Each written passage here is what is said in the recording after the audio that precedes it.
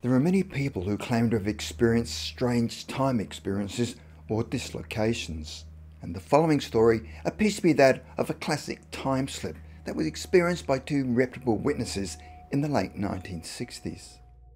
On January the 4th, 1969, Dr. Wight and his wife were driving across the Isle of Wight in the UK towards the village of Niton, which sits at the south end of the island. The couple were on their way to dine with friends at Niton and decided to take the more leisurely road across the downs of the island. Although there was a full moon, it was not a clear night, as there were also dark, heavy clouds in the sky. They began to ascend the first hill towards the downs and observed chalk pits to their left and open fields to their right. As they looked around, they realised that they were in an extremely remote part of the island and were miles away from any buildings, and the nearest farmhouse would have been many miles away. All of a sudden they came upon what appeared to be bobbing lights, which looked like a lot of people moving about. The only explanation they could offer was that the lights could only be attributed to shepherds working in the fields with their sheep, as it was the time of year for lambing. The only other reason for the massive lights was that there was an agricultural exhibition. However, holding such an event in early January did seem rather odd. As they reached the top of a hill, they had a better view of the lights, which appeared to cover the field to their right, which to them looked like a great city. It was at this point that Dr. Wight had stopped driving, and both he and his wife gazed in amazement at the myriad of twinkling lights and were still unsure of what they were looking at. At this stage, the thought that the massive lights could have anything to do with the paranormal had not entered their mind, and that there would have been a rational explanation for what they were seeing. What started out as a simple journey to visit friends was now turning into a baffling mystery. Suddenly, they came upon what they believed was a simple cart track to an outlying farm, but all at once came upon what looked to be a well-lit city street with assorted buildings on either side, lit up in colours of red, green and orange. The couple were now feeling totally disoriented, and their reality was further challenged when they reached the farm track, only to discover that it was deserted with no buildings whatsoever and covered in shadows and moonlight. The buildings had somehow vanished. Now in a state of shock, Dr. Wight and his wife had started what they believed was a simple journey under cloudy skies and the full moon, but were now feeling unsure and uncertain about everything, where Mrs. Wight was hoping to come upon a familiar landmark in order to get back to some sort of normality. They eventually came upon an inn bathed in light called the Hare and Hounds.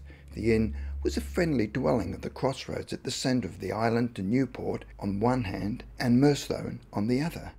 But their feelings of safety and security were short-lived, because as they turned the corner towards a lighted inn, in front of their car were figures running backwards and forwards across the road carrying torches. As they looked out of the side windows, they could see the fields were covered in lights as far as the eye could see.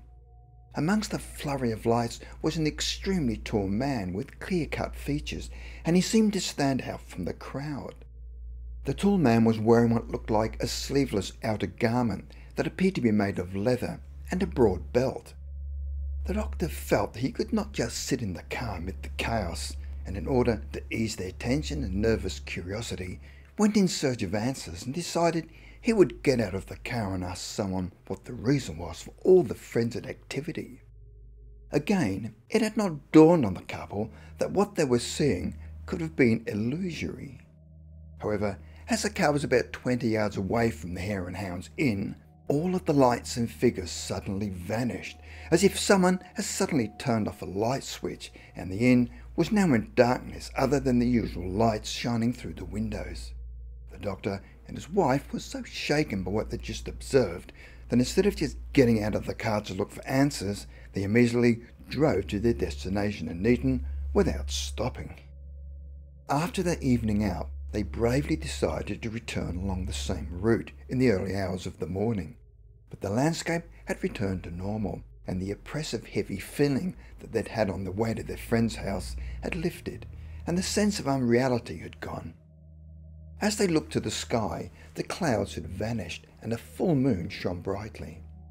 Questions were later asked as to what the couple had experienced, where Mrs. Wight believed that they saw events from a different time but in the same location. Had they witnessed a Roman legion, as it believed that the Romans had once camped in that area, and torches were certainly used for lighting purposes throughout the empire.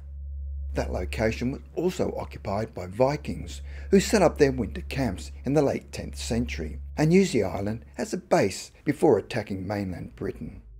The tall man appeared to be dressed in clothing that would have fitted a Viking profile rather than a Roman costume, and the Norsemen were a tall race of people.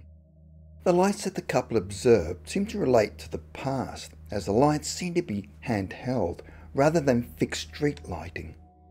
Another theory could have been that instead of being caught up in a time slip from the past, maybe what they saw was a vision of the future, and was it some sort of apocalyptic post-nuclear world where people were again reduced to carrying handheld torches along with primitive clothing. Fortunately, Dr. Wight and his wife never experienced such an ordeal again, but there is no doubt that their sense of reality would have been seriously challenged.